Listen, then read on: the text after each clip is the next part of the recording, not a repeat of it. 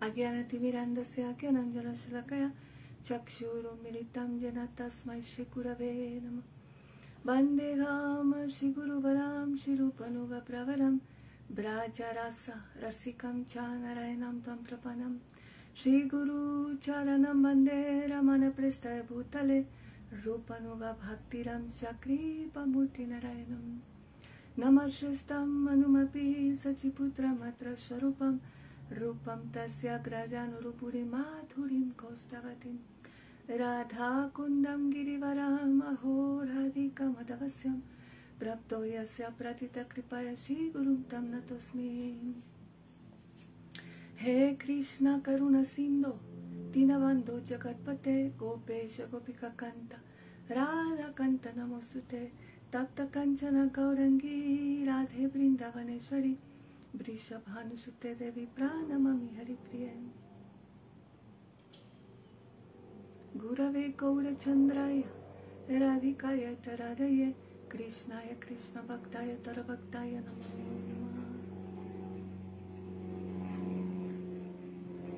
Anarpita Charinchirat Karune Vatina Kalau Samarpajitum Unatochvalarasam Sobhaktusham Hari Purata Sundari Utikaram Vasanipita Sadakritaya Kantares Puratu Basa Chinandanaha Banchakanpatarubhyascha Kripa Sindhuvyavacha Patitanam Pavanebhyo Vaishnavebhyo Namo Namaha. First of all, I would like to offer my humble obeisances to the lotus feet of my divine spiritual master, Nitya Lila Pravistum Vishrupat Paramahansa Parivrajagacharya Ashtara Shatra SRIMAD BHAKTI Goswami Guru Maharaj, and I pray for his causeless mercy. I would also like to offer my humble obeisances millions of times to the lotus feet of all my Rupa Nuga Guru Varga, to all my spiritual guardians, to all the Vaishnavas from the past, from the present and the future, and I pray for their mercy. I would like to offer obeisances to all the devotees of the Lord, all the friends. Hare Krishna. So today is the most auspicious day. Today is the disappearance day of Parama Pujyapad Bhakti Bharati Goswami Maharaj. So today I would like to, for my own purification, I would like to speak something of my memories with him. Parama Pujyapad Bhakti Bharati Goswami Maharaj, he used to have his mat in Mayapur. At the beginning of, when one would get off the boat, at the very beginning of the walking distance would be the mat of Parama Pujyapad Bhakti Bharati Goswami Maharaj and his Gurudev Parama Pujyapad Bhakti Daitamala Goswami Maharaj and Parama Pujyapad Bhakti Balavartita Goswami Maharaj. So every year Srila Gurudev would take us there for parikrama. We would go there and we would stop. Parikrama would enter there and we would do kirtan, and they would come and sit with Gurudev. And he used to always sit in a bench at the back. There's a bench. And he would love to see. He said that he loved to sit there and see all the devotees coming and just shower them with mercy and bhakti. Really, this is his power. He was so powerful. He never accepted disciples until the very end of his life.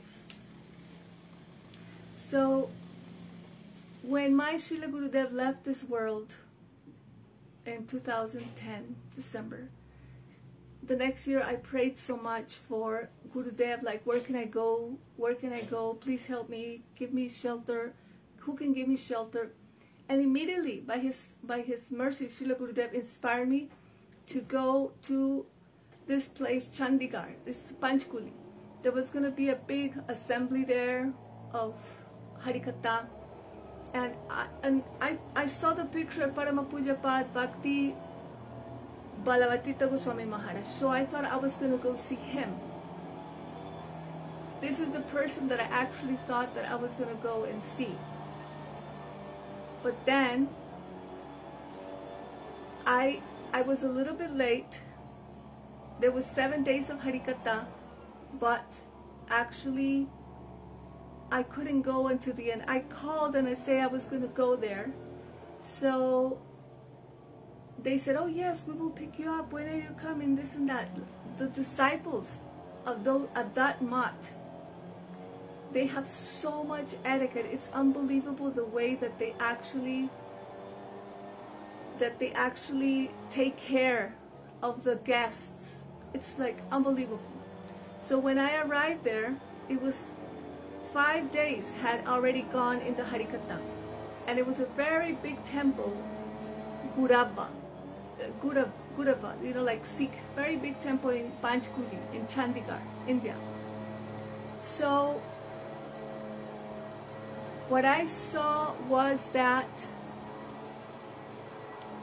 when I arrived on the 5th day, they welcomed me, they received me, they picked me up, and they said, Maharaj has been asking for you. And I said, how could he ask for me? I don't even know him. He doesn't even know me.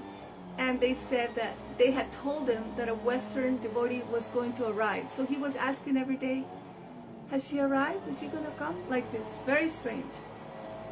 So when I finally sat in the assembly, at the very wall of the right side, and even like minutes before Maharaj arrived, there was so much bhav present in the hearts of everyone. Just before even he was arriving, just before even entering the place. This is how powerful he was. That he was given the mood of Radhika in everyone's heart just before he even arrived. So once he finally came in, he came and he sat in the stage. And then they told him, they said, like, there she is. And then he looked at me, and I'm like, I'm so embarrassed. Like, why would he look at me? I'm nobody. I have nothing. I don't even really know him. But this is how their etiquette in this temple was, that they were receiving the guests with so much honor and respect. It's amazing. I was so surprised. And he was speaking Harikatha. I missed the 5 first days, but the last 2 days he was speaking about the different rasas that exist. So he was explaining about Jashoda Ma, Vatsalya Ras. How this rasa, when Uddhav came to visit Vrindavan, then Jashoda Ma, she had stopped cooking. All the pots were upside down because nobody was cooking. She was not cooking. So much separation from Krishna. She says, why am I going to cook if Krishna's not here? She was used to cooking to all the friends of Krishna. But now, what's the point if Krishna's not here? But this time she made some kheer. She cooked kheer for Uddhav. So this is how wonderful the katha that he was speaking. Very nice. Then after this, I was thinking, what is this beautiful Harikatha? How beautiful this Harikatha is. So then he left, and I heard Harikatha 2 days. The arrangements in that temple is unbelievable. They actually host you like, where do you want to stay? Do you want to stay in this house? Do you want to stay in this ashram? We'll take you, we'll drive you here and there. It's so amazing. Really, the real etiquette of a Vaishnava. Sometimes I traveled, for example, recently to some place, and there's nobody even offers you to stay in their house. Like, you have to look, where can I get a hotel? Where can I get an Airbnb? Because people don't host devotees. Whereas in this Gaudiya Math, anybody who would come for the assembly or the program was hosted. Not only was hosted, was fed. Please come and take prasadam 3 times a day, here and there. It's amazing. In the ashram, this devotee, he took me to the ashram, and he paid everything. This is all paid for, he said. This is the mat of Bhakti Vigyan Bharati Goswami Maharaj. This is really the example of Vaishnav Seva. Anybody who would come to the program was taken care of. They were hosted and they were fed. Not like, how am I going? And they were picked up from wherever they came. I was picked up by car. And then when I was ready to leave in Panchkuli, Chandigarh, at this time, Parama Pujyapad, Bhakti Vigyan Bharati Goswami Maharaj, he didn't even have 1 follower. There was nobody following him. I didn't see Madhava Priya. The only person was Sri Narottam Prabhu. He's his sevaka. He was always there with him. So in this way, we went out. I was ready to leave. I was going to leave the ashram at that moment. I was ready to leave the ashram. And at that moment knocked on the door. At that moment, knocked on the door. This, I can't remember his name, but he was the one that hosted me and was driving me here and there. And he said, I said, I'm going to Vrindavan now, back to Vrindavan. And he said, well, you know, Maharaj is going to the next place. He's going to Bathinda. Bathinda, there's a temple there. So if you want, I can take you. I can drive you there. And I said, really? He said, yes, you come. I'll take you. And I was like, okay, let's go. So then I got in the car. We went. We stopped on the midway. We had some lassi. We drank some lassi. We continued the journey. Maybe it was like 1 hour, maybe 2. I can't remember. And when we arrived there, the moment we arrived in the car, Maharaj arrived in the car at that moment. And I fell at his feet and gave pranams. And so it was very beautiful in Bathinda, this temple. I was completely alone with him. There weren't any followers there. There were the only sannyasi was Damodar Maharaj. SRIMAD Bhakti, I think his name is Kinkar, Damodar Maharaj. He was there, and Narottam Prabhu. And one very young sevaka also, one boy, like 20 years old. So then at this place, what I observed of the etiquette of this temple, I think it's called Sri Chaitanya Gaudiya Math, the name. So what I observed of Mangalarti, when any person will come to the temple, everybody would bow down to this person and give pranams. When a new person came in, everybody, every day, and every single person that would come from Mangalarti, everybody was giving pranams. They were all giving amongst each other pranams. But nowadays, nobody gives pranams. Nobody. Like, you give pranams to Guru, you give pranams to Thakurji, you give pranams to like very high Vaishnava, but amongst the devotees, I don't see this going on, this like giving pranams amongst people daily. So in this Gaudiya Math, whenever anybody came, everybody was giving pranams. Haribol Prabhu, Haribol Didi, Haribol Prabhu, Haribol. Dandava pranams, like this. Every single person that came to Mangalarti was given pranams. Very beautiful. So in this temple, they have a room of Bhaktivedanta Madhava Goswami Maharaj. And they were all these pictures, very beautiful pictures. And I think the bed even, or the Vyasasthana, or the, like this. It's a special room for Bhaktivedanta Madhava Goswami, and a special room where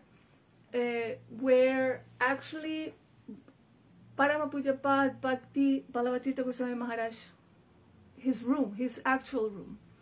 So in this Bathinda temple, which is very beautiful because it's a very tiny temple with the towers, like the Gaudiya Math towers, very nice, in Bathinda in Punjab.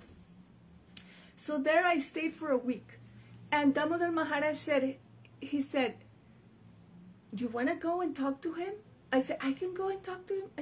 He said, of course, you can go in and talk to him. I can go in his room, yeah? So every day I was going into his room, and he was speaking to me. 1 hour. I was alone. There wasn't any person. He didn't have any followers at all. I remember, like, the first time I entered, it was very, very hot outside. So when I came in, he said, are you feeling hot? And he said, and I said, a little bit. And then he said, Krishna Bhakti-ras. He said, when you have Krishna Bhakti-ras, you're never hot, never cold. Like this. Very nice. The first thing he said when I entered his room. Then we were talking, and then I said, you know, my Gurudev left. So I started crying and crying. I said, my Gurudev left. And you know, I was weeping and weeping. And then he said, only a person that has relationship can actually cry from the separation of his beloved. So then he was saying, And I was telling him, you know, so what am I going to do? My Gurudev left. And then he said, Guru is Nitya and Seva is Nitya. So if you meditate and do Seva to Guru, he will immediately know and you will connect with him, because Guru is Nitya, eternal, and Seva is Nitya, is eternal. So this is a very beautiful instruction that he gave to follow. And then I said, you know, my Srila Gurudev, he told me so many times, preach my mission around the world, preach my mission around the world, preach my mission. And he gave me malas. So he told me, you should distribute all over the world Harinam. This is my Gurudev's order. So I was telling him. So then he said to me, he said, oh, yes, but you will not be successful. And I said, but Maharaj, this is the order of my Gurudev, and I just want to please him. And he said, oh, but he is already pleased. And then he said this to me. He said, you know, Bhakti Maharaj, Parama Pujyapad, VIGYAN, BHARATI GOSWAMI MAHARAJA, he told me, he said, you know, Swami Maharaj. I said, yes, of course. He said, you know, when he went, he was trying to preach so much, but he was never successful. He was preaching and always failed. And he tried to make a magazine, and he didn't even have one subscriber. It did not work. And he said, because in India, if you are married, people don't take seriously sadhus. But then he said, but when he went to West, completely surrendered to Krishna. Oh, at this time, Krishna completely empowered him. And he preached all over the world so successfully. So he was like telling me, unless you completely surrender to Krishna and are not dependent in other things, the mission, your preaching will not be successful. This is what he told me. But it's very funny because at the end, you know, after like 5 years after, before leaving this world, he attracted me to go to Chandigarh. And at that moment, like this is the last months before leaving this world, he would tell me, he said, have you been preaching? And I said, no. And he said, why not? You're so qualified, you should preach. You know, and I'm thinking, like, he was giving blessing at the end. And he was so powerful. He had this mystic power that particular time, he asked me again. This was in his room. But before, outside, he asked me, have you been preaching? And I said, well, not so much. And by his mystic power, immediately he inspired devotees to come and ask me, please come to my country. And they would give me the money for the ticket. Come to Hong Kong. Come to Canada. Of course, I didn't go to Hong Kong, but he arranged these things. He arranged this by his mystic power. So after I met him in Panchkuli, Chandigarh, then we went to Bathinda. Then we were in the train station. We were ready to leave. I was going back to Vrindavan, and he was going back to Puri. But I couldn't leave him.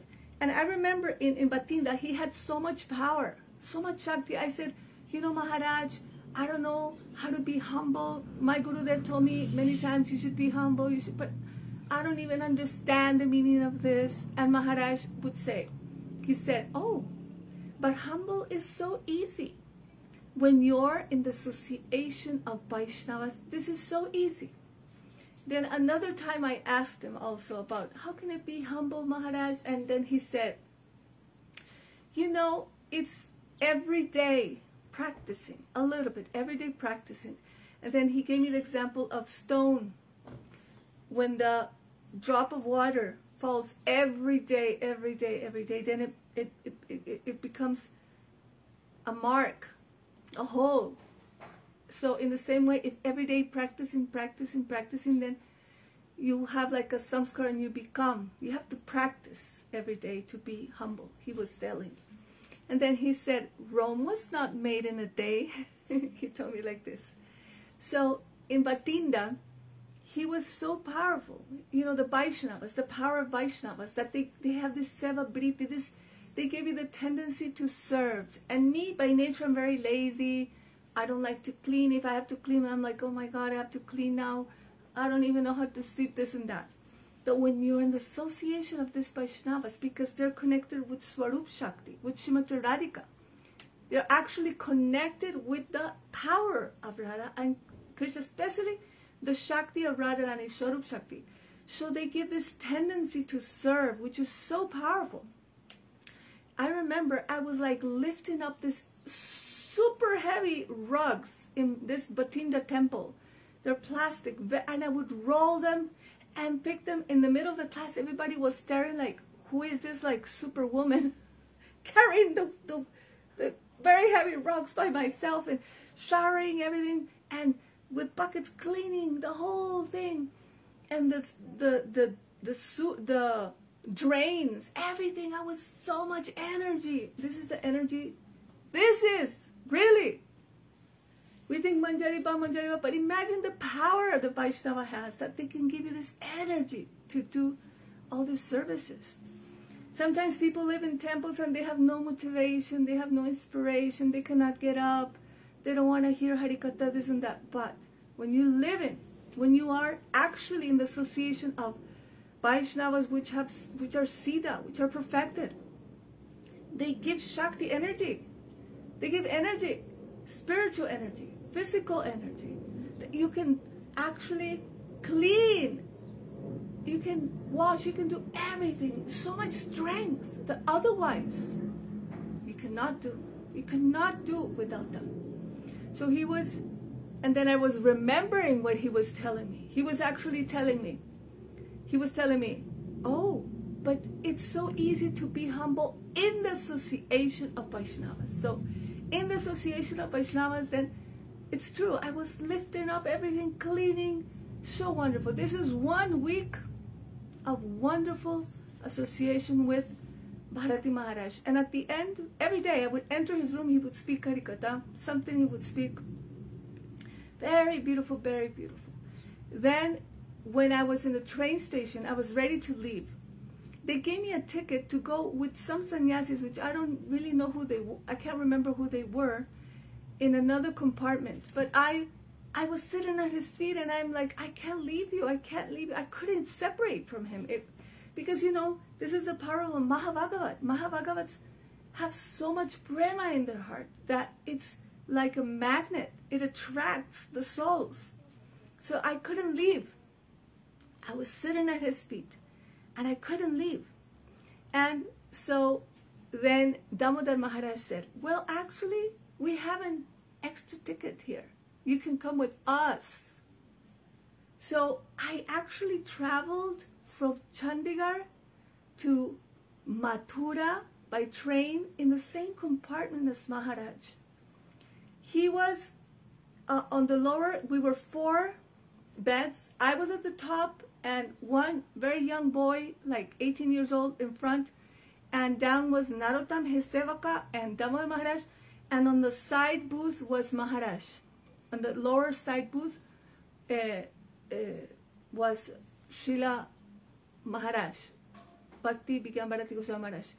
And then exactly at 3 in the morning, sharp, by his power, mystic power, he would wake me up, and I woke up at 3 in the morning. And then I looked down, and he was sitting in his bed. He was sitting, and from his pocket, he would take out his watch, his clock, with a little chain that was tied into his pocket with a safety pin. So he took out the watch, the clock, and he looked at the time, 3 in the morning. That's when I saw the time, 3 in the morning. And he put it back, and then he starts, Hare Krishna, Krishna Krishna, chanting all morning. So this is very beautiful. I couldn't believe how merciful he was with me. Then we arrived in Mathura. Very beautiful. Oh my God. This temple in Mathura, I'm sorry, not Mathura, Delhi, in the temple of Delhi.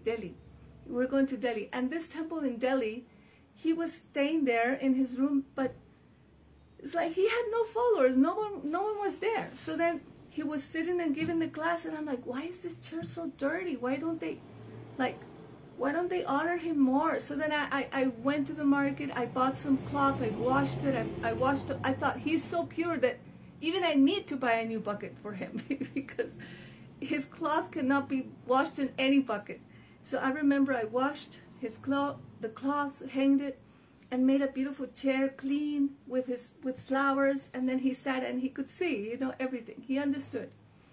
Then when he was giving the class, then we got to the Ekadashi. It was the Ekadashi that it's Pandava Ekadashi.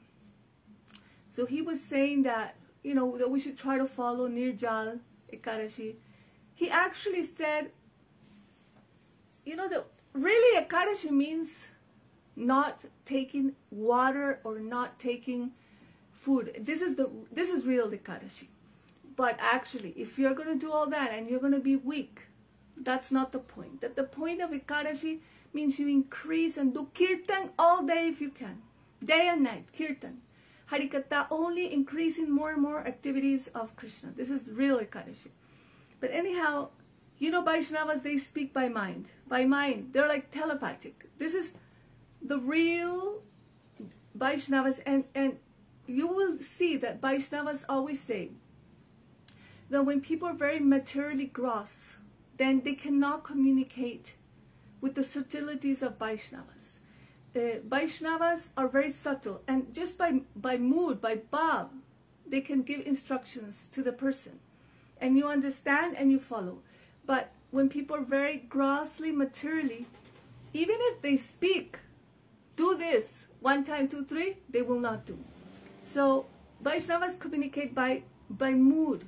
So we were in this temple, and in Delhi Mat, and he was in the class. I remember he was like inspiring me. Sit in the front, sit in the front. He was my inspiration, come. But I was feeling embarrassed. No, I can't, because there are brahmacharis there, and there's a sannyas. I cannot sit go and sit in the front. I was feeling, no, I can't. And then he said, Guru and Vaishnavas gave us instructions, but the only reason why we don't follow them is because of our false ego.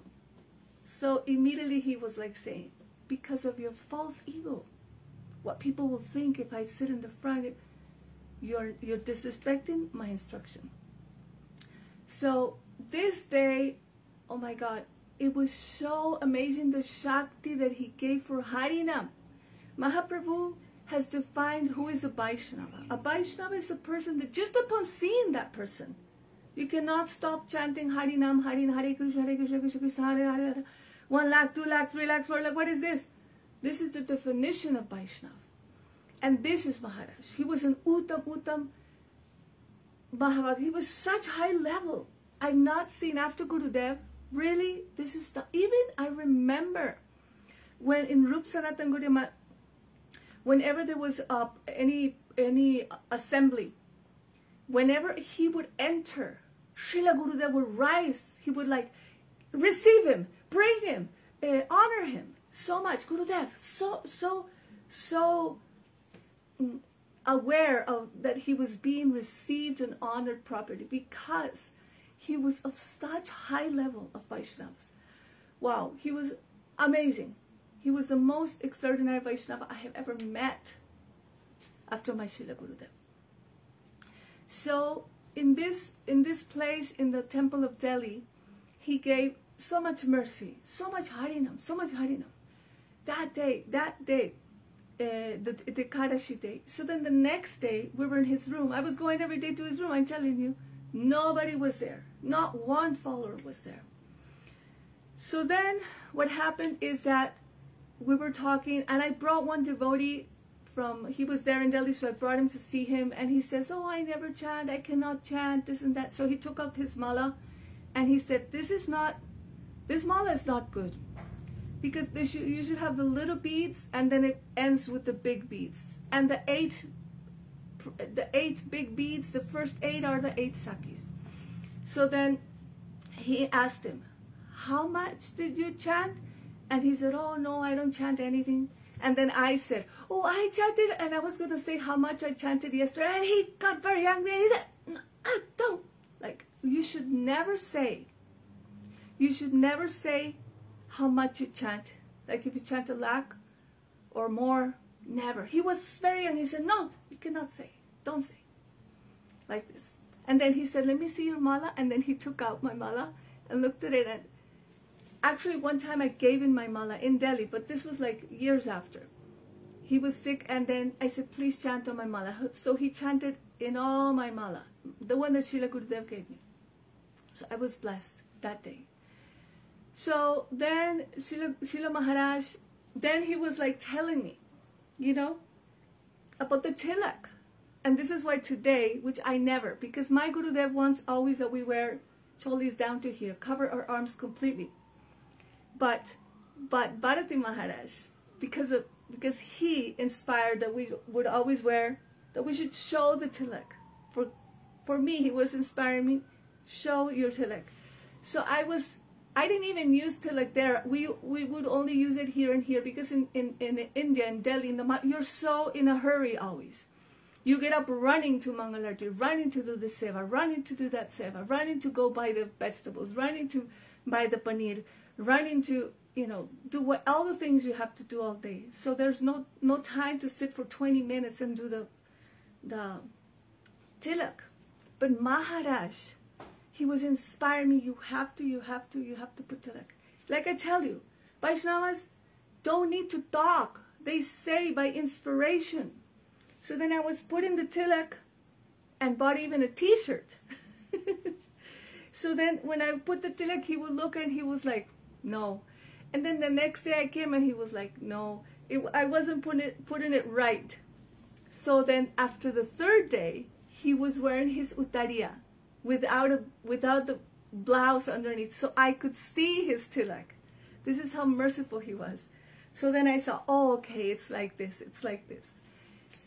So at that moment, by mood, by Bob, he said, you should always wear tilak and Maya will never touch him. This is said by mood, by heart. But then when I went to visit him after in Calcutta, like this is like 5 months after.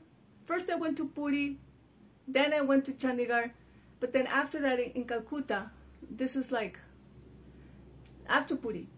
I went there and I was in his room, and he said, he directly with words, he told me, he said, you should put tilak every day, and then Maya can never touch you.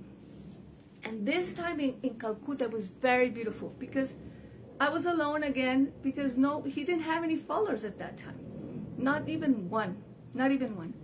But he said, very interesting, because I was going to China, and then he said, but China, not very good food. What food did they eat in China? Not very good food. And I said, well, yes, you know, they eat all kinds of animals, because in China that I preached so many places like, you know, Nanning and Changsha and Jiangming, Hangzhou, Beijing, all these cities that I used to go and preach. It's true, you know, sometimes the food is not good. But the devotees that food of the devotees is very good. But you see that the Chinese in general, they eat really bad food. So anyway, he was telling me, what food did they eat? What food did they eat? Not good food. And then he said, and France not going? France not going? France? You should go to France. He didn't say you should go to France. He was saying, France not going? France not going? Like, but I mean, why would he ask me so much about France? Maybe he's indirectly telling me, you should go to France, I think. I don't know. He didn't directly say go. But he said, France? Then he said something very beautiful. He would always give me like little points for Siddhanta and Tattva very, very beautifully. One was, for example, he said, you know Krishna? He is, and he gave me this because he knew that I was going to preach this everywhere in the world. He said, you know Krishna, when Brahma, he stole all the calves and all the cowboys, and he hid them for 1 year. Krishna hid them, Brahma hid them, and Krishna, he manifested thousands of, millions of calves and millions of gopas, and he became Vishnu. He became, when Brahma came down after 1 year and he said, where are the cowboys? Where are the calves? He went to look for them. And he saw those that he had hidden there, and he saw another set of cowboys and calves, but with Vishnu, he could see that they were all Vishnus. So Bhakti Pragyan Kesharai Goswami Maharaj, Guru Maharaj, he said, so you see, Krishna must be the original fountain of Vishnu. Otherwise, how can he manifest millions of Vishnus if he's not the original source of all Vishnus? So this is a very beautiful point when, practically all India says that Krishna is an incarnation of Vishnu. But in this way, this is the way one can debate and say no. Vishnu is an incarnation of Krishna, because from Krishna emanated millions of Vishnus. Therefore, he must be the original source of all incarnations. So this is a very beautiful thing. Then he told me about, one time he said, Radhika? He said, very beautiful. Okay, something else. Okay, he said, Radhika? He said, Krishna, all the gopis, they left all the husbands and mother-in-laws, father-in-laws, all their children, they left everything. Aryapatam, they gave up all dharma, they gave up everything. They left everyone to come and meet with Krishna. And Parama Pujyapad BHARATI GOSWAMI Parama Pujyapad Maharaj said, but Krishna left them all to go and search for Radhika. So he was glorified. So Radhika is superior to all. Then he said about Radha, he was telling me that Radha, the real name of God is not, it's not fully in the highest degree if it's not like Radha and Krishna together. They have to be together. Otherwise, it's not complete. And Krishna, like the name of Krishna, which means the all attractive, the one that attracts all the living entities, all the world, the universe, he attracts with his beauty and his sweetness. But that Krishna is not Krishna, the most beautiful form of God and the most attractive, if he's not with Radhika. So he told me that, very beautiful, that time in Calcutta. And also, I had just bought so many Punjabi suits from Puri. They have handloom, very beautiful handloom.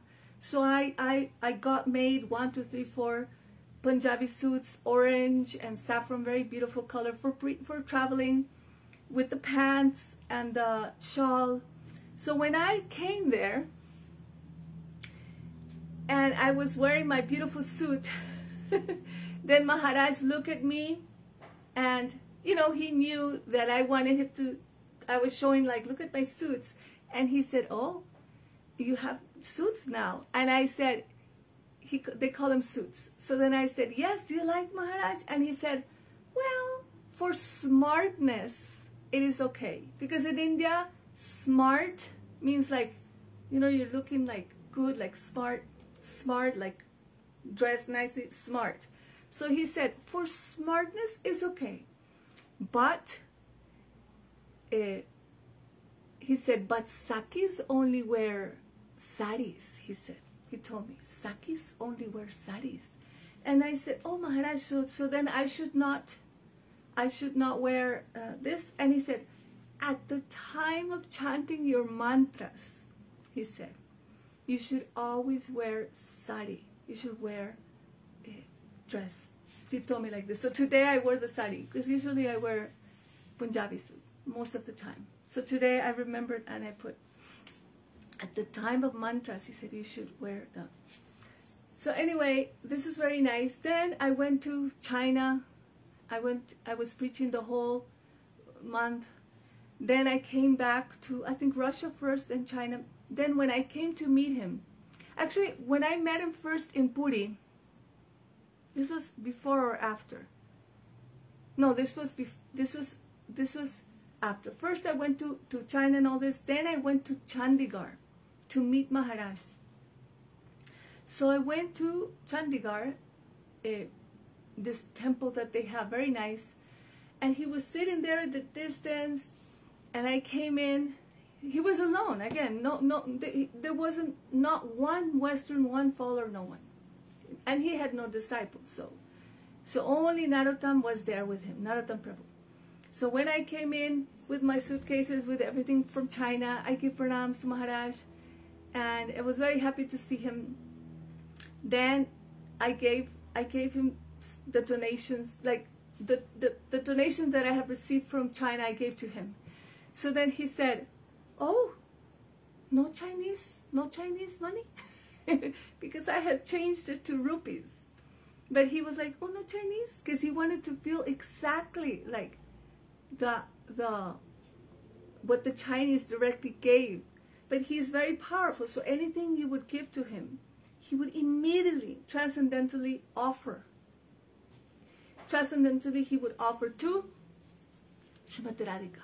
Immediately. Anything you give to him, immediately, in one instant, he would transform it and offer it to that transcendental realm. This is the glory of giving donations to the Mahabhagavats. Because when you give donations to impious people, then all their bad karma, everything immediately comes to your heart. When you give donations to people that are not that level, anyhow, some little bit comes to you, like reaction.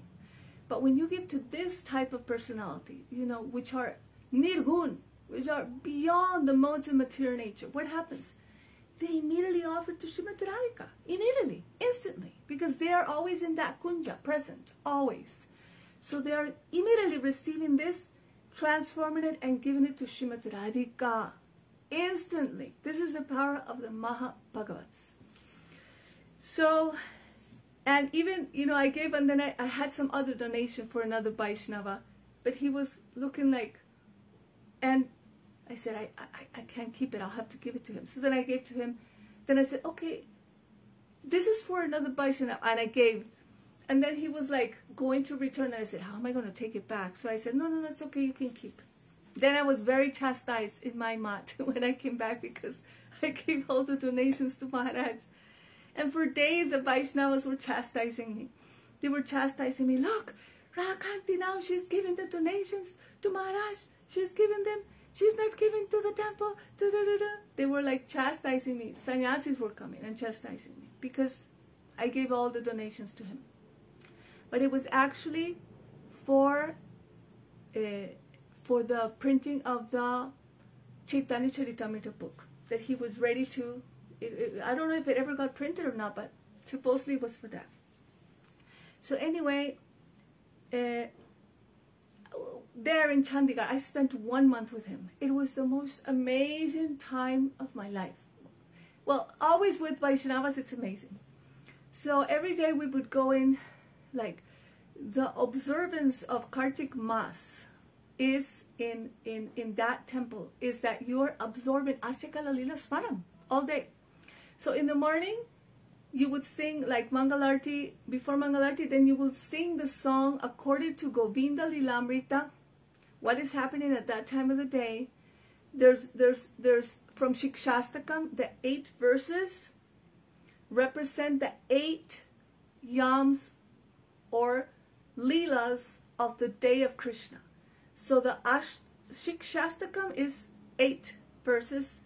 We're connected with the Ashtakala Leela, and there's also some kirtan, especially for that. So according to the day, they would sing. There's one brahmachari there, my God. He had so much mood. My God, whenever he would sing, like, oh, I remember even the song, Deva Bhavanta Mande. He wouldn't sing Krishna Deva. We sing Deva Bhavantam Bande Manamana Samadhukara Marpaya Nijapada Pankajam Korande Deva Bhavantam. Such beautiful mood. And I'm like, why don't they say Krishna Deva? He said, because the way the Rupa Goswami wrote it is Deva Bhavantam Bande. And one should sing the songs the way that they're written, not adding. But anyhow, it's okay. We can sing Krishna Deva. But anyway, that's what he, told. So in this place, it was really beautiful because that whole month, we were like doing the songs according to the day. Ashtakala Lila, you just absorbed in Ashtakala Lila all day. This is the beautiful mood of Bhakti Vigyan Bharati Goswami Maharaj, of this month of Parama Pujyapad Bhakti Daita Goswami Maharaj. That's the way they observe Kartik, and also every night he was speaking about Gajendra, this Leela from Bhagavatam. So, by his mystic power, because I don't have power to get up in the morning ever or anything, but by the mystic power of the Vaishnavas, I was up at 2:30, and at 3, I was sitting in the temple room, and then he would come exactly, and at 3 you could see there's a man, very old man, who walks like this, and he was sweeping the whole, it's a very big area, very, very broad area, very big halls, and he was sweeping the whole area himself, 3 in the morning.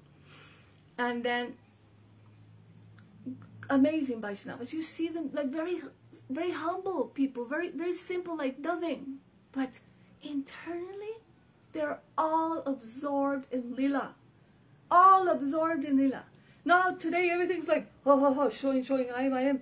But when you see those type of Vaishnavas, my God, you're like, these are the real Vaishnavas that are completely hidden, that don't even show it, that are always, no need to brag anything, always hiding, because they have so much jewels in their heart, no need to show. So I would be there at 4 in the morning and prepare his chair and prepare his microphone and everything for Maharaj to come and sit, and I was there waiting. And then Maharaj would come at 4 in the morning and would recite stutis, stavas, stotras for approximately 30 minutes before Mangalarti, or 1 hour. I don't know what time was Mangalarti, 4:30 or 5. But he would be at 4 sharp. He was sitting there reciting so many beautiful verses. So then, one time, jokingly, he told me, oh, I was always, for many, many years, I've always been the first one to ever be there at 4 in the morning. But now you have beat me. Now you come before. He was joking with me, right? Because he was giving me the energy to get up and be there. So after that Mangalarti, then we went to walking to, every day we would go to different sectors, like sector 1, sector 2, sector 3, sector 4, sector 5, every day. And in Chandigarh, in Punjab, India, every day, in Kartik. He didn't even have one follower, no one, not even one Western was there. And we would walk in this neighborhoods, and he would go in the car, and we were doing Sankirtan, because the real meaning of Sankirtan is, Prabhupada Saraswati Thakur explains that Kirtan is when we sing with instruments and all this, or it could also be without instruments, when you vibrate your lips and chant the names of God. But Sankirtan is when there's the presence of the Mahabhagavat there in front of you as you're doing Kirtan. This is the meaning of Sankirtan. So we were doing this Sankirtan in sector 1 every day, going to different ones. And the moods were so grave. Oh my God, it was just, I'm like, what is this mercy? I prayed to Gurudev and he sent me to him. I wasn't even thinking that it was him that I was going to see. I was actually thinking I would see Balabhatirtha Maharaj, because that was the person in the photo when I first went to meet him in Chandigarh, in Panchkuli. And it was him, you know. And then after that, immediately I would always go see him in Mathura when I was in Delhi with him. Then I went to Mathura and he went to Puri. I was crying for days and days and days, crying. When am I going to see him again? When am I going to see him again? When am I going to see him again? Like, so much separation. And the Vaishnavas were a little bit heavy with me, like, you're leaving Guru, you're going to him, this and that. I was feeling so confused because, you know, I was like a person in the mat that I was serving so much there.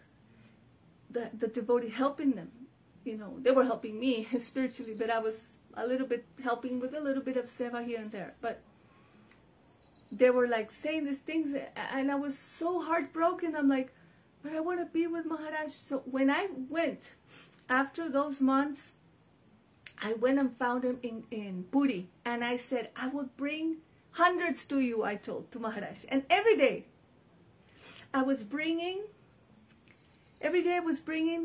10 people, Russians, Americans, this, that. I was bringing so many people, Chinese, every day in Puri, people. And everybody would go crazy with him because he's giving bhakti to everyone. And his katha is extraordinary. So, although I was living in Jai Shri Damodar Gaudiya Math in front of the ocean in Eka Chakra, where Gurudev left this world and entered Nitya Leela in this temple, although I was living there, I would come every day to his temple to hear Harikatha every night. I think he would start at, I think it's 7 o'clock that he starts Harikatha. From 7 to 8, I think. Or 8 to 9. It was night. So every day I would hear Harikatha. Every day. For like 1 month that he was there. Although I didn't understand because it was in Hindi and there weren't any translators. So then the very last day, and I was like cleaning and doing services in the temple, whatever he inspired me to do. So then the last day, some devotees came. I think it was Madhava Priya and Madhu Mangal Prabhu. They came and they were like carrying Maharaj, like walking with him to the room, like, you know, we're so close to him. And they entered the room with Maharaj and they kind of like closed the door, like I couldn't come in. But I was with him for like so much time in Chandigarh. Then I was in Puri. I was the only one that assisted his classes for 1 month. So then, and they were like not letting me enter. Then he came, then he said, come in, let her in. So I went inside. When I entered the room, then Maharaj was saying something in I don't know what language, Hindi or Bengali. He was saying it and I didn't understand what he was saying. And he said, he was pointing at me and he was saying it. So I was thinking, what is he saying? So then, you know, I asked him like, what is he saying? But they didn't tell me, those two devotees, Madhava Priya and Madhu Mangal Prabhu. Madhava Priya Prabhu, Madhu Mangal Prabhu. They wouldn't say. So then, they didn't say. So then Maharaj said, I said, what do you say? So then Maharaj said, I'm telling them that this lady is very intelligent. He said, because it is very hard to worship and serve Krishna, but it's very easy to serve the Vaishnavas. And if you serve the Vaishnavas, then they will give you the service to Krishna. So I'm telling them that this lady is very intelligent. And then he said, because she comes every day to hear the classes. And then he said, she is Bhakta. He told them. So then I felt like really embarrassed. I'm like, why is he saying this? But I think he was trying to make a point that nobody was coming to his classes for 1 month. And I was going every day, and I wasn't even understanding, but it's transcendental language. You know, Harikatha is the language of trance. Doesn't matter if you understand. It's a trance language. When the Mahabhagavats speak Harikatha, they're connecting you to that transcendental realm. And that's the only. This is the real meaning of Harikatha. This is Harikatha, actually, Harikatha. So then, after that, when he left Chandigarh. Puri. He left, and I went back to my classes in my temple at 8 o'clock at night. You cannot imagine how much I was chastised. I was yelled, I was insulted, I am leaving the Guru, I am going to the, it's better to leave, it's better to serve the dogs of the Guru than to serve the elephants. When I heard this, I was like, Hare Krishna, Krishna Krishna, Hare Hare, Hare Rama, and I would walk away. I'm like, what is this? You know, this thing about this institutionalized mentality that broke my heart. Just Gurudev, not even 1 year had gone that Gurudev left this world, and I was already subjected to all this. So I was very sad in my heart, what to do, where to go, this and that. So anyway, I would always go in the association of Maharaj, and I remember, you know, I was completely my heart with Maharaj, really. He was helping me so much. So one time in Chandigarh, I told Maharaj in Chandigarh, I said, Maharaj, I said, because this time was going to come for a couple of days, Muni Maharaj, Bhaktivedanta Muni Maharaj was going to arrive there. So I said, oh, you know, he sings very beautiful kirtan. He sang, for example, Gita Govinda. And he said, oh, no, this is not good. Like this, very high things should not be spoken. And I said, well, why then does Sukadeva Goswami say, Vikriditam Brajavaduviridam cha Vishnu Sadanvitaha Anushinayat Tavaya Bhakti Param Bhagavati Pratilatam Kamangritrugam Ashpachino Achiraneradhira. I'm forgetting. So I said this verse. I said, why Shukadeva Goswami in Bhagavatam has said, a person which continuously listens to the Lila Katha of the Krishna with the gopis, the loving affairs of Radha and Krishna, and continuously listens with faith and then repeats him to others, then Bhakti Param Bhagavati, the highest type of bhakti, will come in the heart first. And by this bhakti, all the disease of the heart, which is lust, immediately goes away. So why did Sukadeva Goswami gave this blessing? So why should we not follow this? So then he told me, because I told him, I only want Rasa Leela. I told him this, I only want Rasa Leela. And then he said, Krishna Bhakti-ras Bhavitamati. He told me this verse that says that a person, you cannot attain Krishna Bhakti-ras by accumulation of sukriti, of pious activities from millions of births. You cannot attain Krishna Bhakti-ras by this. The only way is by intense loliam, lova, greed, hankering to attain. By this, you can attain Krishna Bhakti-ras. And anywhere you see that they have this Krishna Bhakti-ras is available, then you should at once go and try to purchase it. No matter how, you should go and try to get this Krishna Bhakti-ras immediately. However, whatever you have to do. So then Maharaj gave the verse, you know, Krishna Bhakti-ras Bhavita, you know, and I said, yes, I know. So then he said, when Sanatana Goswami, he told me, when Sanatana Goswami was in the jail and he wanted to escape, but he was showing the coins.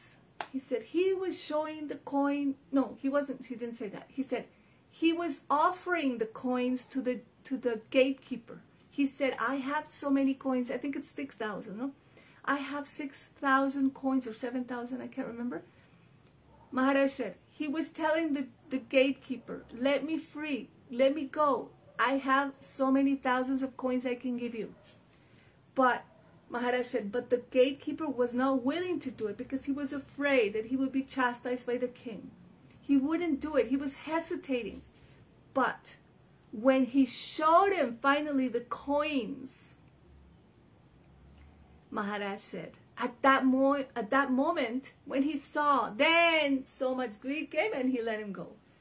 So he told me this, referring to, unless you have a little darshan of that transcendental realm, or this ras, this prem ras, then the greed to want it will not appear in your heart. So one has greed for bhakti ras or prem ras only if you had one little drop of taste for this. So this is very nice. Then we were observing the whole Kartik Mass, very beautiful, like I said, just so beautiful. He would inspire that I would actually cook. One time I was cooking, 2 times, 3. Big preparations with the pot and cooking, big quantities, and very nice. And I was singing, which I want to record actually, this mantra, this type is, and I was singing and singing, and he was from his room. I could know that he was hearing this song, this tune that was Hare Krishna, Krishna Krishna, Hare Hare, Hare Rama, Rama Rama, Hare Hare, Hare Krishna, Krishna Krishna, Hare Hare, Hare Rama, Rama Rama, Hare Hare, Hare Krishna, Krishna Krishna, Hare Hare, Hare Rama, Rama Rama, Hare Hare. He was always inspiring this tune to sing. But, and then he would always inspire this big cooking, big pot. In Delhi, in Chandigarh, he liked this. He liked to give, like bhakti through prasad. So there, by this Krishna Basana, this seva briti, this tendency to serve, he has this power. Only Vaishnavas, which have Siddha perfection, have the power to give you this Shakti, this energy of seva briti, that you have the tendency, you want to serve and you want to clean and you want to do all these things. They don't have to tell you, like, go do this. Like, you immediately are inspired and start doing everything. This is the power of Vaishnava. So then, in the Kartik month, the Niyam Seva, regulated every day the Seva of singing these songs, Ashtakala Lila, Smaranam. At night it was very beautiful Mahamantra, Radhikas in separation from Krishna. So all this very beautiful, okay, now 1 hour went by so fast. So another time let me remember more beautiful things that he used to say.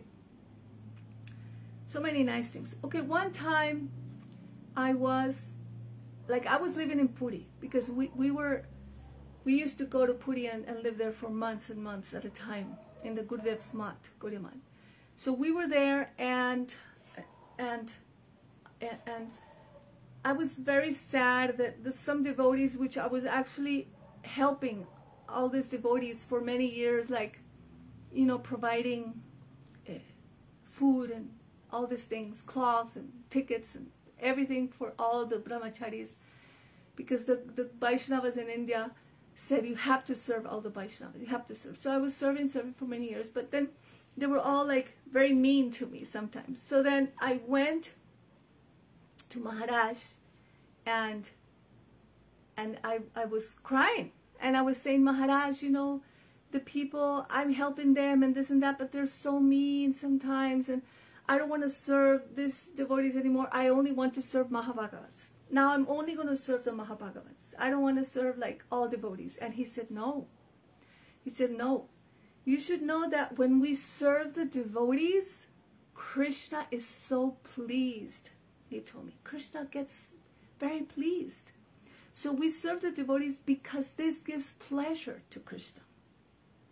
This actually gives pleasure to Krishna. So then he said,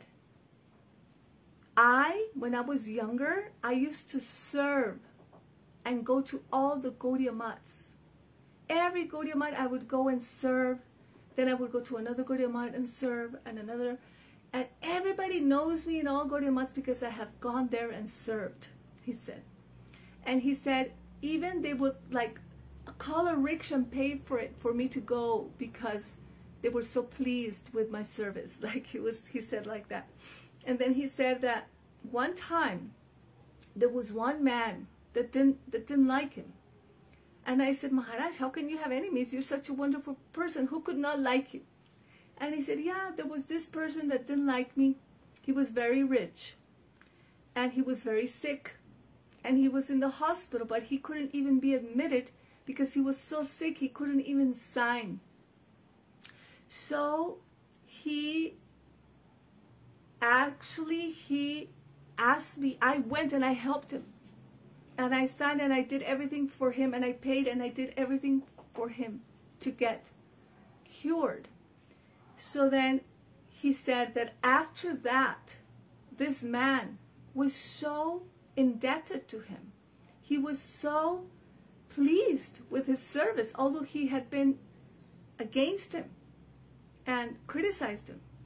But he was so impressed by his attitude of not feeling personal being hurt or rejected him because he criticized him, but rather he went and helped him. That he said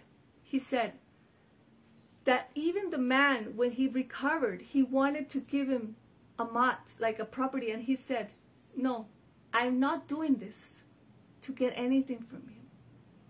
And then he said, Pranam. So he said, he told me this story. He said, so one should serve and be helpful to the devotees, not expecting anything and doing it only because Krishna becomes very pleased. So this was a very, very beautiful teaching, very beautiful teaching. Because sometimes we hesitate, should we serve this, we serve that? No, serve everyone, all the devotees, no matter what level, what quality, what, if they're against, if they're not, if they criticize you, everybody serve. And there's another very beautiful example that he would tell, which was, this example was, he said that there was one Vaishnava, god brother of his Gurudev, that this Vaishnava, very, very high elevated Vaishnava, but he was, when he went to see him, he would like talk a little bit bad about his Gurudev, like BHARATI Goswami Maharaj. So he felt like very bad in his heart. Anyhow, he was very sick and he was very old and he was in the hospital. So BHARATI Goswami Maharaj sent him to go and take care of him. So they were taking care of him, and you know, he needed care in the hospital. So he was taking care of him. I don't know if he was alone with somebody else. But then he was speaking ill. He was speaking bad about his Gurudev, about his own Gurudev, about the Gurudev of Bhakti Vijñan BHARATI GOSWAMI MAHARAJ. So he felt really bad. And he wrote a letter. He wrote a letter to his Gurudev, BHARATI Goswami Maharaj, and he said, really, you know, I'm doing this service, but I feel really bad because he's criticizing you and he's saying all these things. And I feel really bad. And then he didn't answer. His Gurudev never answered anything about that matter. Nothing. He answered saying, I will be so pleased if you serve this Vaishnava. And then Maharaj said that at that moment in his heart came this verse from Chaitanya Charitamrita, which was, this verse in Chaitanya Charitamrita was, he who has served my Guru is the object of my service. Very strong. He who has served my Guru is the object of my service. So he realized, and he started crying, Maharaj started crying, because he realized that this is really the embodiment, like his Guru, Bhaktivedanta Madhava Goswami Maharaj, was embodying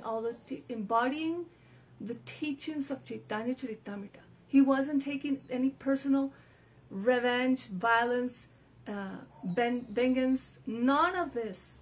He was thinking, he has served so much my Guru, so he is the object of my service. So these are the teachings of Maharaj that we think, wow. He told me, he said, I used to do so much service when I was like younger. There was never a time that he was lazy. He was never lazy. He was always doing service and hard work and carrying cement bags.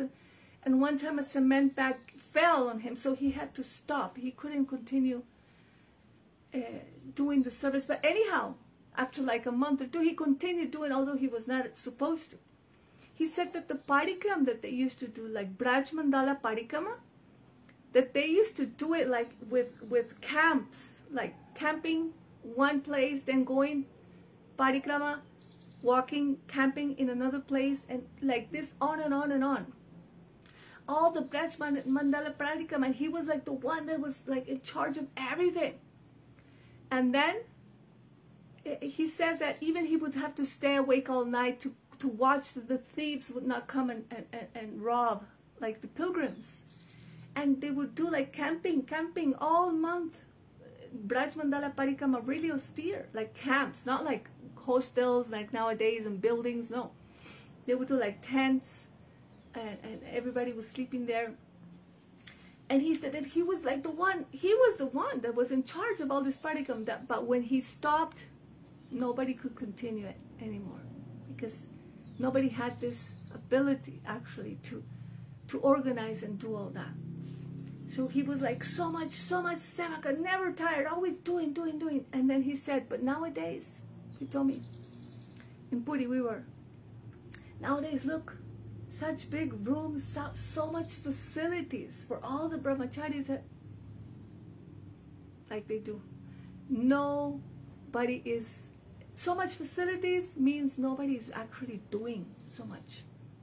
Because there's so much, all these facilities are not that good. And then he told me this story, very nice story about my Gurudev, Bhaktivedanta Goswami Maharaj. He told me that how much like love and affection and respect, Vaishnavas have amongst each other. But now, my God, when I see that the way that people interact, even amongst our supposedly God brothers and God sisters, oh my God, I feel this is like Kali Yuga to the max. They're always trying to dishonor and discredit, and wow, it's like demon nature, really. Nothing to do with what I've seen, what I personally saw, the exchange of Vaishnavas. Srila Bhakti Vigyan Bharati Goswami Maharaj, he said that one time they were in, was it Haridwar or Rishikesh? Haridwar or Rishikesh, one of those two, up in the Himalaya, they were there. And then Gurudev was going to come to Puri. So then he's so humble, Gurudev, that he said he had to leave. He left before Bharati Maharaj, Parama Pujyapad. He left before to come to Puri so that he could arrange, so that Maharaj could stay in his room. My Maharaj, my Gurudev, he could stay in his room. And he arranged everything, because if he would have known, if they would have traveled together, he would have never ever accepted that Maharaj gave him his room. He would have never accepted. So then what he did, he actually came before so he could get out and arrange everything for Maharaj to come and stay. So just see how beautiful the Vaishnavas honor and respect and serve each other. It's amazing. How beautiful. Then he told me another story. He said another story about how the etiquette of Srila Gurudev was so wonderful. For example, he said that one time in Navadvip, I think Devananda Gaudiya Math, Gurudev was there, they had like a festival, and Gurudev was serving prasadam to everybody that came for hours. He was serving prasadam to everyone. And then he wanted to serve prasad for Bharati Maharaj, but Bharati Maharaj said, no, I'll wait for you. I'll wait, but I still have to serve. No problem. I'll sit here and wait until you finish serving. So he was serving and serving. When finally everybody was served, then they sat together to take prasadam. And finally they were taking prasadam, and somebody came. And Maharaj, Gurudev, he stood up and he said, please take prasad. And he went, washed his mouth, hands, and start serving prasad to this person. So he said, how beautiful the etiquette of the Vaishnavas, always serving. Nowadays I've seen, because I lived so many years in Gaudiya Math in India, Keshwari Gaudiya Math especially, and there's where I was strongly trained. This is finished. It's not going to be like that ever again. It's over. At that time, it was the mood that you should not eat until everybody has finished eating. And then, when everybody has finished eating, then you sit and take prasad, alone, meditating deeply, serving Radha Krishna, serving Gora, Nitya, Panchatattva, all this, internally. So, but now, one time I was given the opportunity to serve prasadam, to be in charge of serving the prasadam in Navadvip Parikrama, Navadvip. There was like 1,000 people coming every day for Westerns. And there I had buckets, and I had, like, my helpers would go and distribute prasadam to the lines of people. First rice, first the leaf, then the water, then the salt, then the chili, then the rice, and like this. And I had little pots, then I kept for the servants, then I would serve them. Once they have served, sit down and take prasadam. But then I left a little bit for me. But sometimes at the very end, the very, very end, when I was very, at the very end, there was a little bit left, and it was my turn after midnight, all day service. Then it was midnight, 11 at night. Okay, I will sit now. Somebody would come in. Oh, is there any prasadam left? Is there any? And I said, okay, sit. And then I would give him that prasadam. And then I didn't have any prasadam, but I was so happy, and I didn't feel any hunger. So I told this to one Vaishnava, very, very high Vaishnava. I said, Maharaj, Prabhuji, you know what? I'm actually, I didn't even have my food, and I gave it to others, and I didn't have, but I felt not hungry at all. And he said, oh, when you give even what's yours, he said, then you'll be servant. At this moment, then you're a real servant, he told. So very beautiful. Maharaj showing like this. We were in Chandigarh, and it was Anukut, Governor Anukut. So at this time, we're following Chaturmasya, we're not eating tomatoes, and this month they follow this also. So they start actually Kartik, not in full moon, but they start like 3 days before in Ekadashi.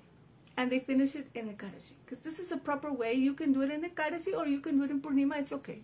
Both are bona fide. So there was prasadam from the Anakut. So then I came and I said, Maharaj, but they're giving tomatoes. No, eggplant. I said, they're giving eggplant, but I'm doing Chaturmasya and I'm not eating, and this is eggplant, so I shouldn't do this. So then at this moment, it's really funny because I said, I'm doing the Chaturmasya, I'm going to break it if I eat this eggplant. And he said, we're all following the Chaturmasya. We're not eating tomato, we're not eating eggplant, but in Anakut, oh, this is not eggplant, this is prasad, he said to me. He said, and in this day, we take all of Govardhan's prasad. So this is a very nice, teaching from Mahabhagavad that on the day of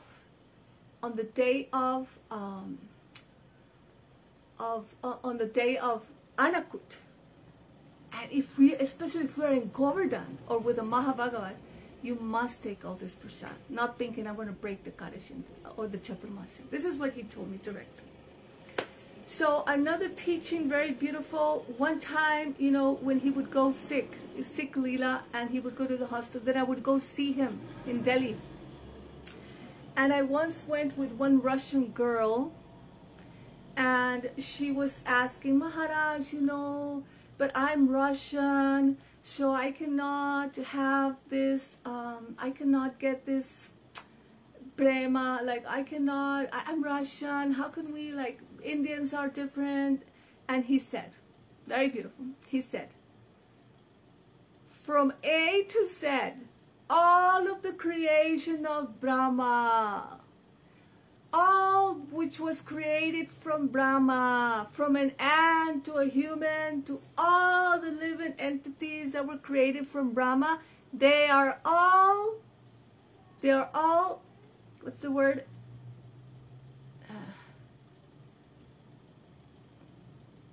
They're all fit. There was another word, but they're all fit to attain prema. He said all are suitable. All the living entities created by Brahma, they will all have the capacity to taste prema. All. No, what to speak of Russian or Spanish, or he said, all can have prema. So this is very beautiful. And she was very happy after that. Very happy. And then he actually told me a verse. He said, oh, I'm so sick. And then he said, he told me a verse, but I can't remember it. Unfortunately, I cannot remember it. I really, fire on me. I can't remember that verse that he told me. Another time I went to see him, also he was sick. There was no visitors, but anyhow, I'm so bogus. I went to see him, just 1 second. At that time, I gave him my mala, and he chanted all my mala. Then he said, he only told me one thing. He said, to not glorify the Vaishnavas at their appearance and disappearance. Oh, this is aparada. He told me like this. And he would always make emphasis that Prabhupada was asked by his Param Gurudev, by Jagannath Das Babaji. Jagannath Das Babaji asked Prabhupada Bhaktisiddhanta Saraswati Thakur, you should make a calendar so that we can know the what's the name? I forgot. So you could actually put all the appearance day and disappearance day of the Vaishnavas, and of course Krishna, Mahaprabhu, all this Ekadashis. So then he said that if we remember and if we glorify the Vaishnavas and their appearance and disappearance days, that Maya goes very far away. This is very powerful. So he told me this instruction, only this. Then I left. This is the only thing. You have to glorify Vaishnavas at the time of appearance and disappearance. He said, otherwise it is aparad. So this is one very important, instruction to follow from him. And another time I went to see him. This is in Faridabad. Very beautiful teachings always. So I would go, when I wouldn't see him, he showed me that it's not good to be with him always. That it's good to go and then come back and see him, and then the meeting is very beautiful. So then he was telling me, he told me, he said, you should distribute malas, harinam all over. He said, but very quietly, secretly, like gopis. He told me like this. So then at this time, this particular time that I went, I sang, Radhe Jayo, Jayo Radhe Jayo, Jayo Mata Vataite, Gokula Taruni Mandala Bahite. And he said, and after I sang, I'm thinking, oh, I sang very nice. This is the real mercy of the Vaishnavas. You see, the real mercy of the Vaishnavas, it's always cutting your ego, always making you humble. Then immediately, what did he say? He said, after I actually sang, he said, oh, one should sing being very humble. One should be very humble when one sings. And I'm like, okay. But you know, I'm telling you, really, when the Vaishnavas chastise you, correct you, this is the real mercy. When they're praising you and this and that, oh, this is cheating. Gurudev used to tell us like this. When Gurudev is, oh yeah, come sit, oh, very nice, giving all this honor and respect, oh, she is very great, he is very wonderful. Gurudev said, this is cheating. Real cheating. Real mercy of Guru, they're always heavier than God. So Maharaj, in this day, after, then he spoke this beautiful katha, but he knew, because I told him, I only want Rasa Leela. So he would always give in little hints of Rasa Leela. For example, this time he said, very beautiful, he said,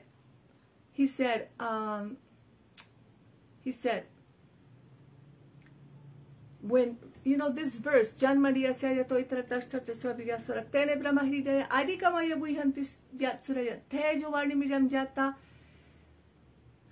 Jatra Tisargam Nisha Dhamna Sena Sada Nirasta Kuhakam Satam Param Dimahi. This first verse of Bhagavatam, which is so wonderful. This first verse of Bhagavatam, which is so wonderful. This verse is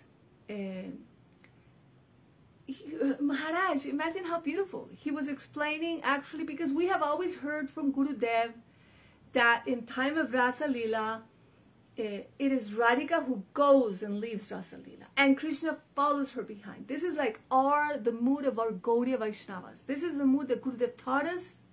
This is the mood that Bhaktivinoda Thakur speaks. And it seems that this is the mood that all the Gaudiya Vaishnavas also speak. Why? Because it's like this. Maharaj said that, very interesting, very beautiful, very interesting. Janmadi, for those who know like this verses, the first verse of Bhagavatam, which Gurudev says, it's actually describing Rasa Leela. Every single verse. Vyasadeva is absorbed and he sees Satyam Param Mahi and meditating the Supreme Truth, which is actually Radha Krishna conjugal, or Srimad Radhika is the Supreme Truth. So, but this verse is describing Ras Leela. Every single word is a description of Ras Leela. So it was very beautiful because Srila Gurudev, Bhakti Vigyan Bharati Goswami Maharaj, he said, look how beautiful it says, whoever will hear. But I'm doing this for the glorification of Maharaj, for my heart's purification, for all the little insects and ants that are here. They might, hear a little bit of the glorification of this great Vaishnava. So Maharaj said, Janmadi asya itaratash and chartasyu. So itaratash, chartasyu means directly and indirectly. That's the meaning. So in the general meaning, it's Krishna is the Supreme Absolute Truth, and he's directly in charge. He's indirectly in charge of the material creation, but he's directly and indirectly like this. But it is, in Gurudev says, it is Radharani, that she is directly present in Rasa Leela, and indirectly is when she leaves Rasa Leela. This is the explanation that gives Srila Gurudev. But Bhakti Vigyan Bharati Goswami Maharaj, very beautiful, he said that Janmadiyasya itaratash chartasyu. The itaratash means, and chartasyu, I don't remember which is which, but it means that Radhika leaves and that Krishna is running behind. That running behind, this is the meaning of itaratash and chartasyu. This is the meaning. Directly and indirectly. Radhika leaves and Krishna's running after her, running after her. So I was like, wow, I love it, I see him, and every time one little drop of some amazing Harikatha. Very, very high, very little, enough It's so high that only 1 minute it's enough, you know, because it's so high, so beautiful. So, and another time, the last, I want to say something that when we were in, for example, we were in Chandigarh. The last year before he left, I went there. He attracted me by his mercy, and he actually gave me something that I have asked him, that I said the only thing I want is this, and he actually gave me this that time. Because he said that a guru, a real guru or a Vaishnava, the disciple has to do everything that the guru says. He must have the capacity that whatever the guru tells him, he will do. This is not only having the Mahabhagavat guru, but having the very qualified disciple that surrenders completely to guru. If you surrender 2%, then Krishna will give you 2% mercy. If guru is the same. If you surrender 4%, then guru will give you 4%. If you give 10%, he will give you 10. You surrender 50, he will give. If you surrender your heart and soul, everything, Gurudev, I'm yours. Use me as an instrument for your service. Absolutely, this mood. Then what happens? Then Guru gives you his own heart. Srila Gurudev used to tell like this. He gives Tata Siddhanta, all his knowledge, everything he will give.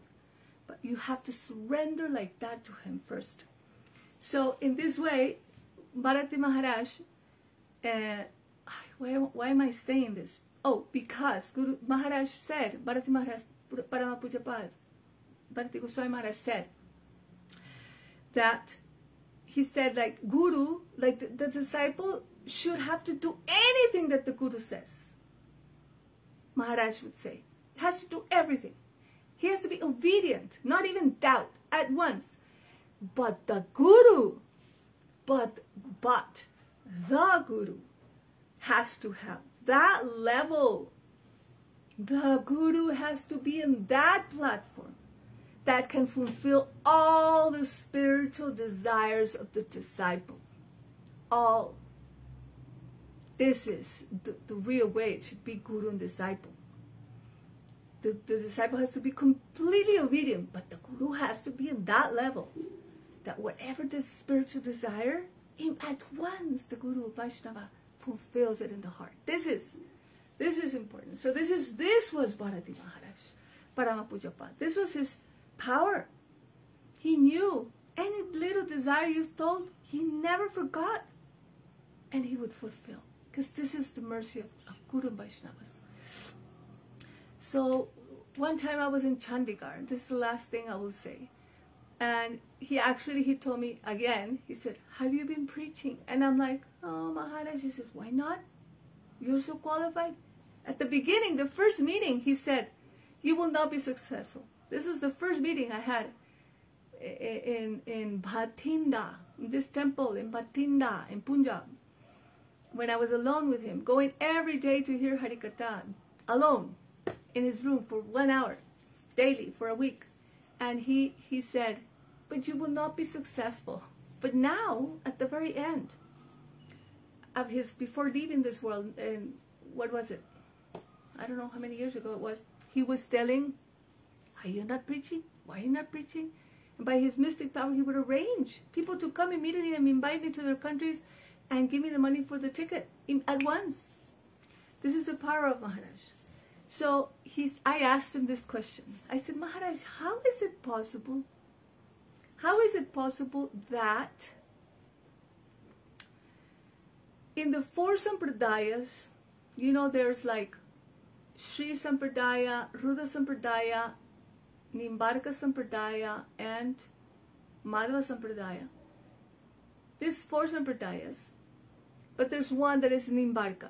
And I said, Nimbarka Sampradaya, they're worshipping Radha and Krishna. They have deities of Radha and Krishna. They're chanting Hare Krishna, Krishna Krishna, Hare Hare, Hare Ram all day and all night. They are riding Radha in their bodies. They're chanting Jap, Hare Krishna, Hare Krishna. They're doing Kirtan, Hare Krishna, Radhe, Radhe, Radhe, Jai Jai Jai Shri Radhe. They're always absorbed in Radha and Krishna, singing and dancing, Everything is Radha and Krishna. So how is it possible then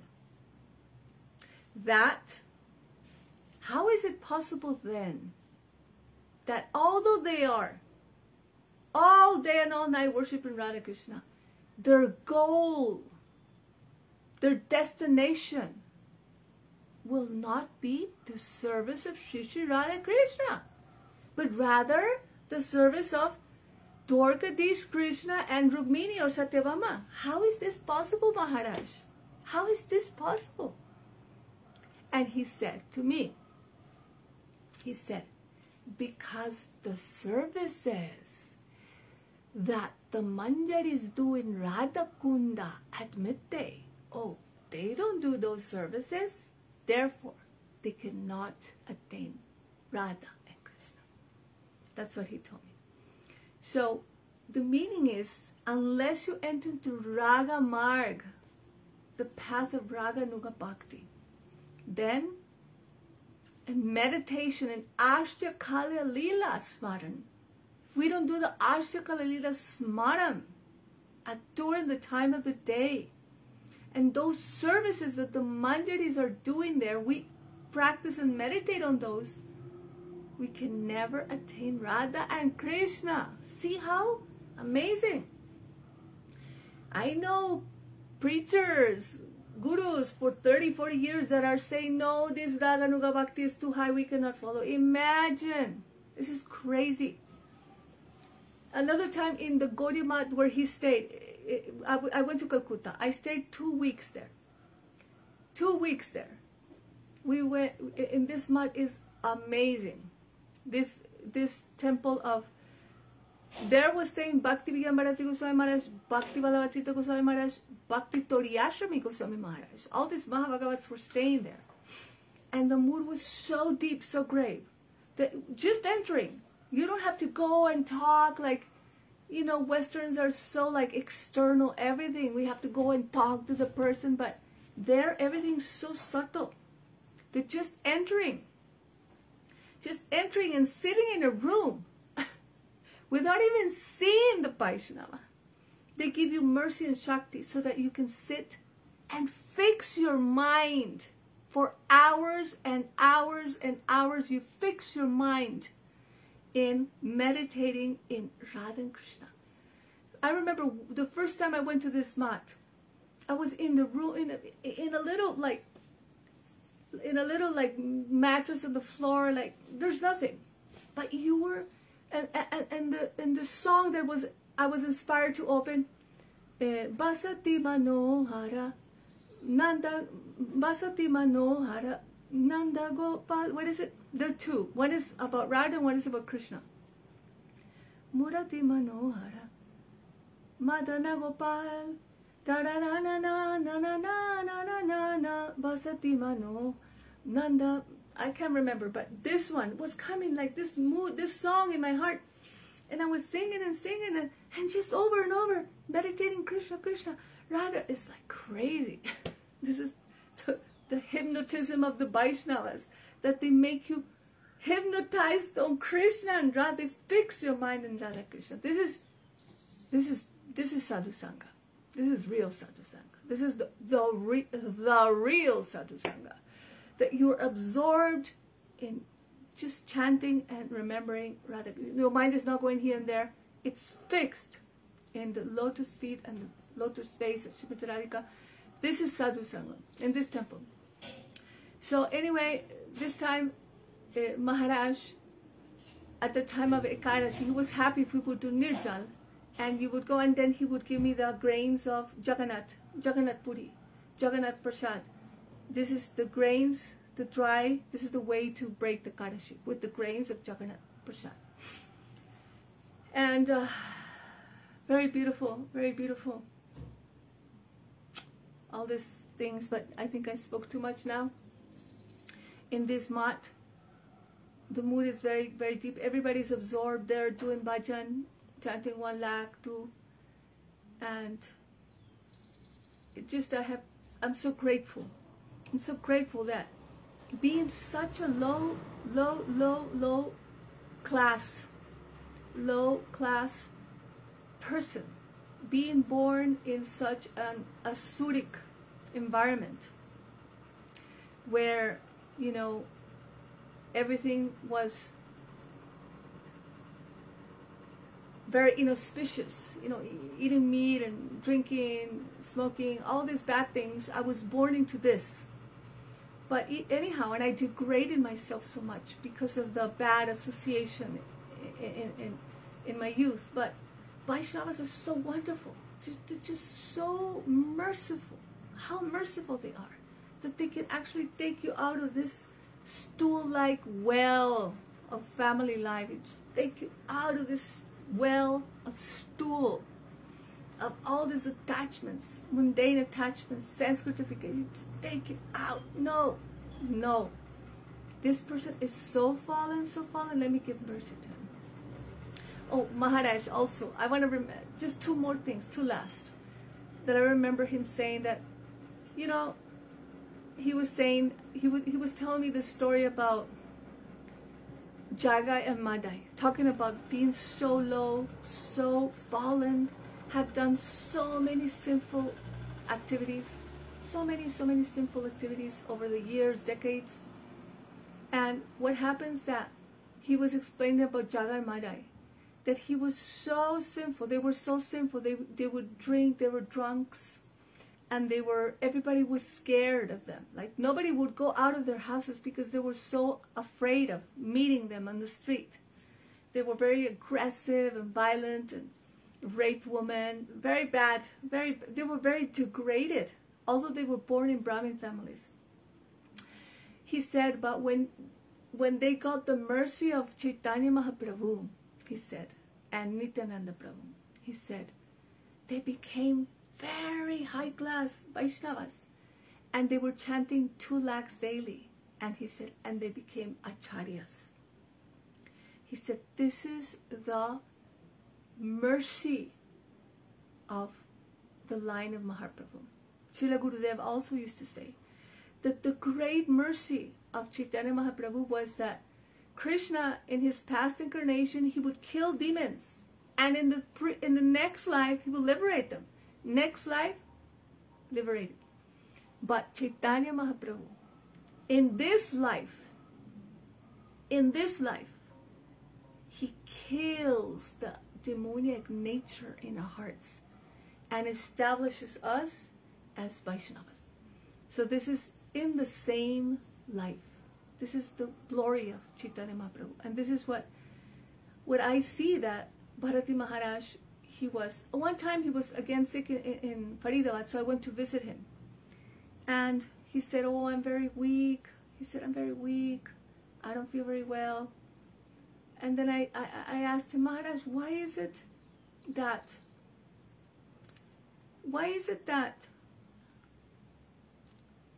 you know, it is said that the goldsmith people, the one that work with the gold, are considered very sinful. I said, why is this?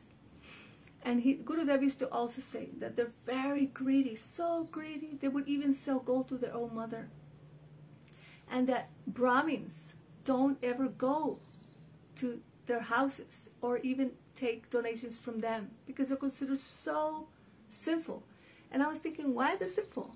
Maharaj told me, because in the Bhagavatam it's described that it's a very great sin to mix gold with another metal. That fusion of those two metals is a very great sin. So in this way, then Maharaj, he's such a great personality. He is so high, and his kata, I translated now his whole book, Vishuddha Chaitanyavani, into Spanish since 2 or 3 years, but I'm very slow on doing the layout. But I want to finish, and this year I should actually publish it without doubt. So much teachings, such amazing teachings are there in this book of Vishuddha Chaitanyavani that I think that everybody who is sincere about bhakti, anybody who really wants Shuddha Bhakti, who wants Uttama Bhakti, should read this book. because this book actually explains the real standards of the Vaishnavas. He told directly, he said that Bhaktivedanta Bhaman Goswami Maharaj told him that now the teachings are being watered down and down and down. All the teachings of Prabhupada, Saraswati Thakur. What to speak? That was how many years ago? 50, 40, 30? Now imagine now. Every time more and more and more. This is being washed down.